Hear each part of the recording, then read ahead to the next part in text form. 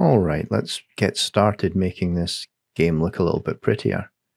Now, there's lots of places that you can go to get these assets. Now, one of the top places that I like to go is to kenny.nl.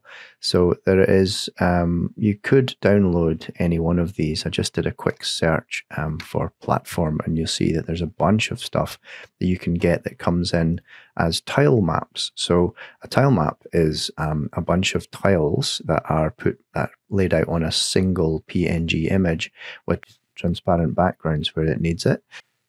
There's also platform characters that you can download, and again you can see something similar where each of the frames are laid out in a single image, and you're able to choose the ones that you want for any of the particular frames inside of Godot.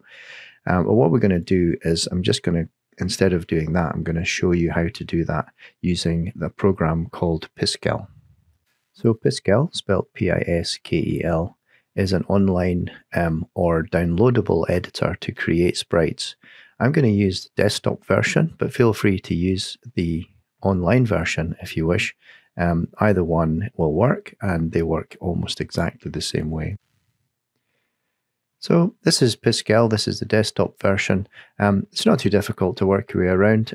You can save as a default as a Piskel file so that you can come back inside of this editor and work with it as much as you like. I'm just going to create a basic tile map using Piskel, and I'll show you how to do that. The default size, by the way, for all of these tiles is 64 by 64. You can set the default size to something else if you prefer it different, but 64 by 64 is a pretty good balance between clarity and size. So the tools are really simple. You can see them across the left-hand side here. There's also palettes and colors here, so anytime you've chosen a color and used it, it'll appear in your palette on the right hand side, or you can add specifics from a particular color palette that you might want to load.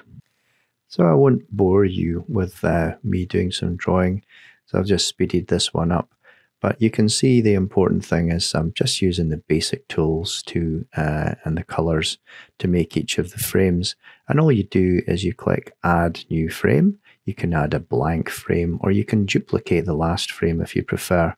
One of the key things is it'll expect this to be an animation, so you can actually turn down the animation speed on the top right hand side of your screen so that you don't have it flickering through the animations as if it was an animated sprite.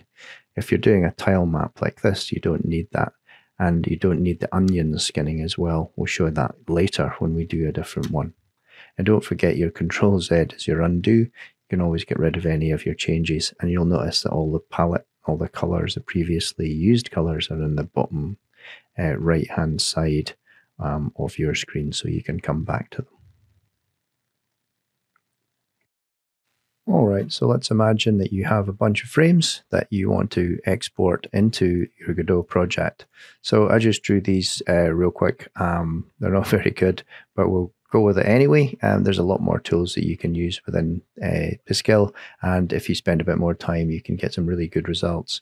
Now, the important thing about exporting is I've saved this as a tile map, as a Piskel, so I can come back to it. But when you export it in lots of different formats.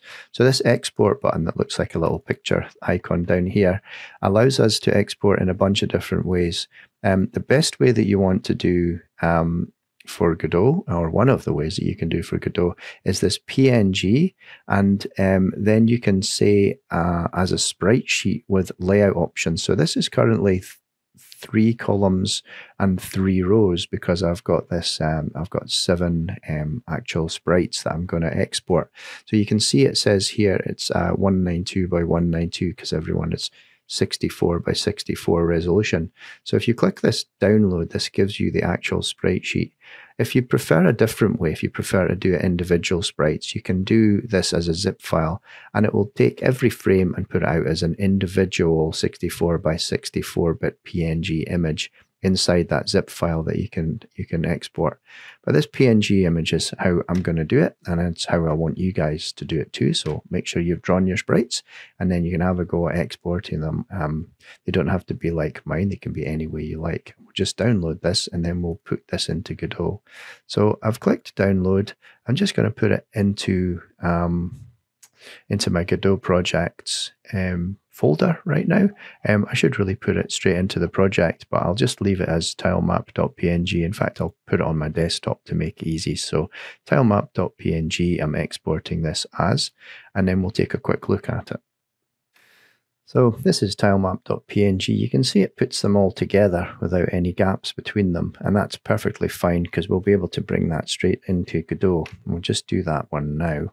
So a bunch of different ways to bring this into Godot. As you mentioned before, this is effectively just a folder, this res, and you can open this folder in the File Explorer, and you can see that the same structure is in place for the structure down here, all the different folders that are in it, as you see inside the File Explorer. So this tilemap.png that I made, I could just drop it straight in. I'm going to maybe create a folder inside of this, so you can do it any way you like. I'm going to click Create New Folder inside of the Godot editor, so I'm going to do it this way, and I'm just going to call this Sprites to keep things organized. The Sprites folder, if I click on it right now, highlighting it, I can drag and drop this into my Godot, straight into my Godot project. So I can have this open in the File Explorer, or just mine's is on the desktop. And because I had Sprites highlighted, it'll import it straight into that folder. As I mentioned before, this is literally just a folder inside of the file, inside of your file system. So here's the Sprites folder, and here's tilemap.png. That's as simple as you could have just dragged it and dropped it straight in from a file manager, or copied pasted it into this folder, and it would work exactly the same. So now that I have this in, let's just adjust this tilemap. In fact, what I might do is, rather than adjust it, I might actually delete it, and we'll start from scratch. So if I delete the entire tilemap node, all that data that we had in there has been lost. You can see it's all gone, but it's not difficult to make again. So I'm going to add that tilemap node in, and then we're going to set those values correctly right from the beginning. So the size of my files, or the size of the individual images, were 64. This tile set, again, we just set as a new tile set, and then we click on the tile set and we get the tile set editor.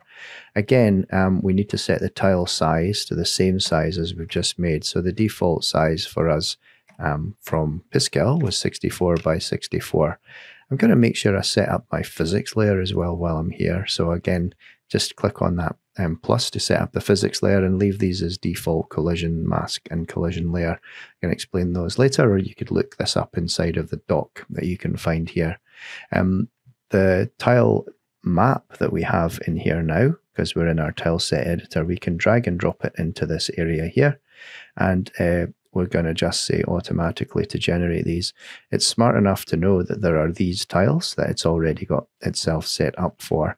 And in theory now, we can actually just go to the tile map in here, and we should be able to select them and start drawing them in.